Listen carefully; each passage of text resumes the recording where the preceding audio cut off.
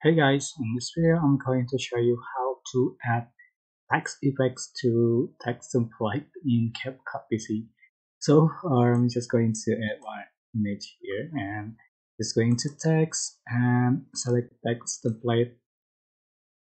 And I'm just going to add this text template and how to add the text effect. You can see the array option here. Just click effect and select effect you like here.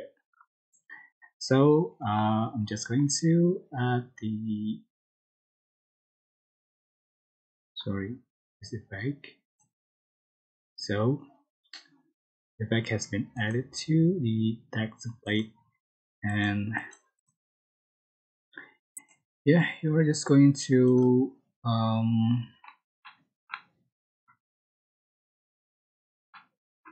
just for the text option here to make an effect you like.